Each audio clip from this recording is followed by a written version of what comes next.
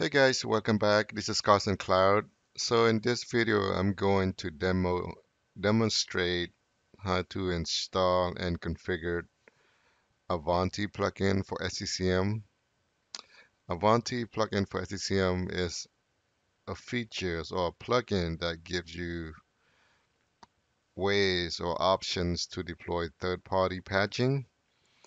Third-party patching, I mean Adobe, Java, Firefox, Chrome, um, BIOS update, even drivers. So now let's get started and let's take a look at the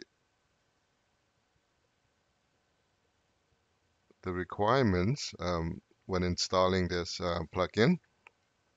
So here's the simple requirements. First, you must be a member of the WSS Administrator Group and must have logged on as a bad jobs, must be assigned to all instances for objects that are related to assigned security roles, security scope. So now let's look at my SCCM console.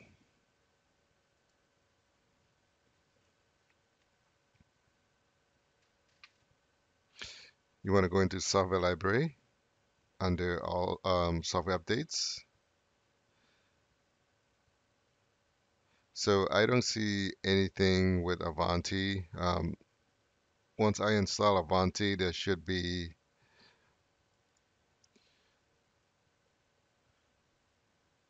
so there's no Avanti workspace. I'm going to close the console and I'm going to install the plugin. So I got the plugin downloaded. SCCM patch setup. I'm going to right click and then run it as administrator. Click yes. This plugin require .NET 4.8. If you don't have .NET 4.8, it's going to install that for you. So I'm going to click accept here, click install. It's really simple, basic install. There's not much to configure.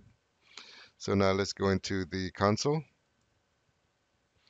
I'm going to right click and then run as administrator or run as administrator. Click yes.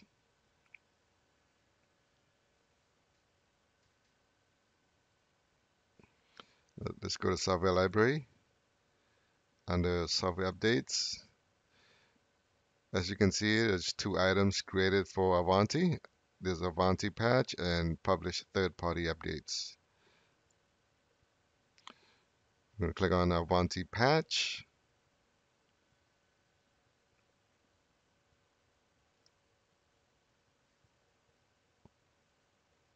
So here's the welcome page that just tells you that this is for the third-party applications patching.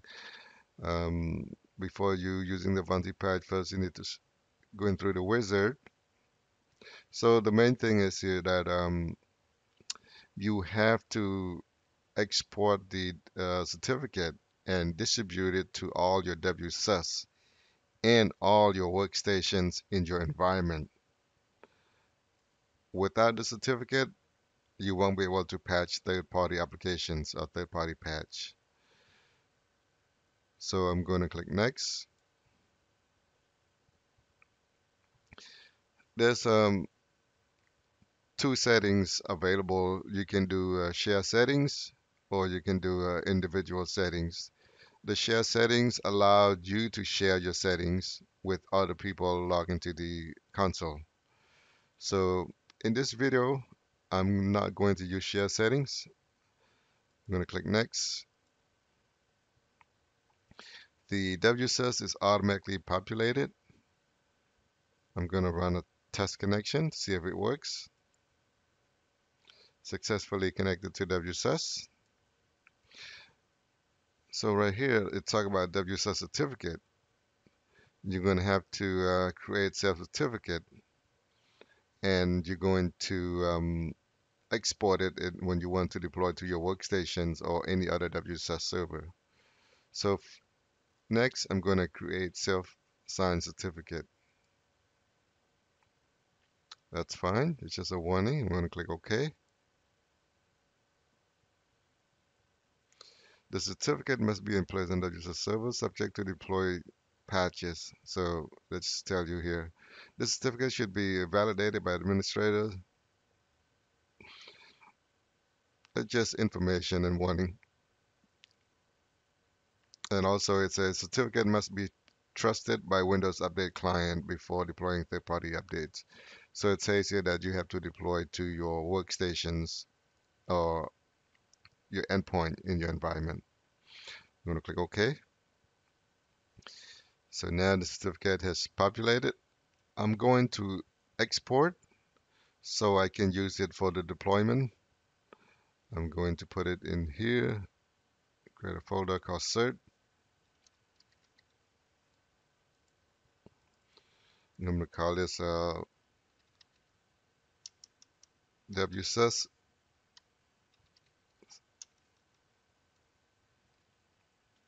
self-sign.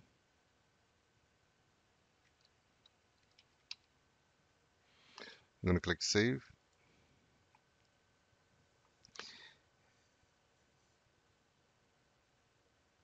I don't need to do a signing timestamp, so I'm going to click next. If you have proxy settings in your environment, this is allowed you to connect to the internet. And if you don't have proxy, you don't need this information here. Let's click on the test to see if I need a proxy.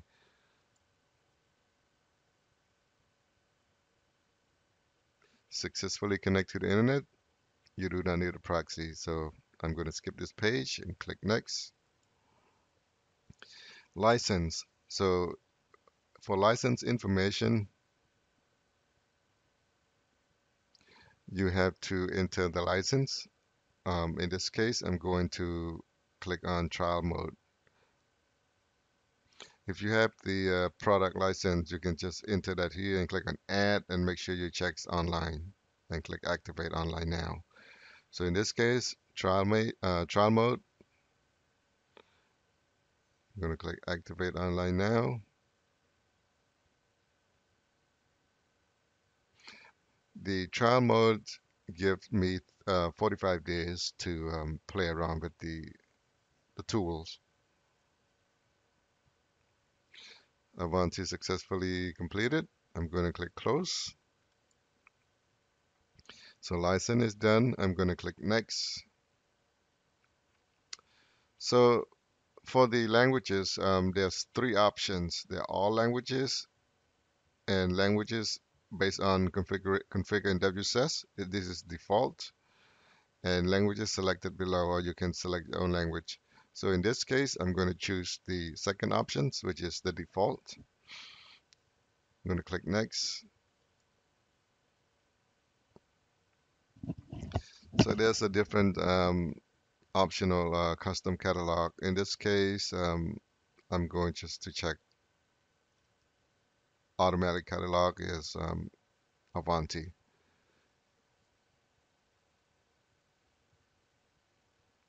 And metadata options, default is prompt me when metadata revisions are available.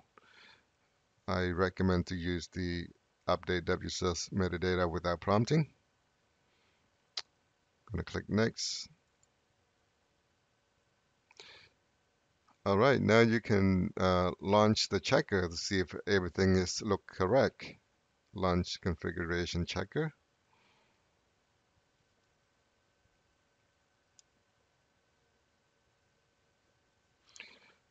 Looks good. I'm clicking start.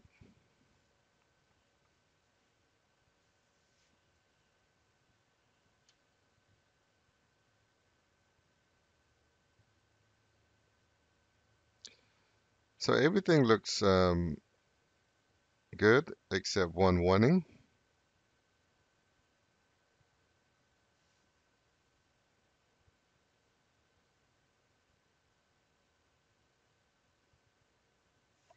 It just tell me that inconclusive, this check require password. That's fine. It's just a warning, and I can fix it later. So that's it, folks.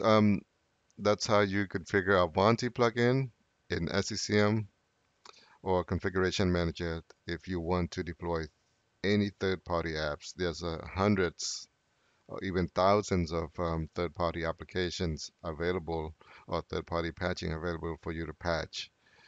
So thank you for watching and have a great day. If you liked the video, please don't forget to subscribe to my channel. My channel will cover everything with SCCM, third-party patching, Office 365, Intune, and a lot more. Have a great day.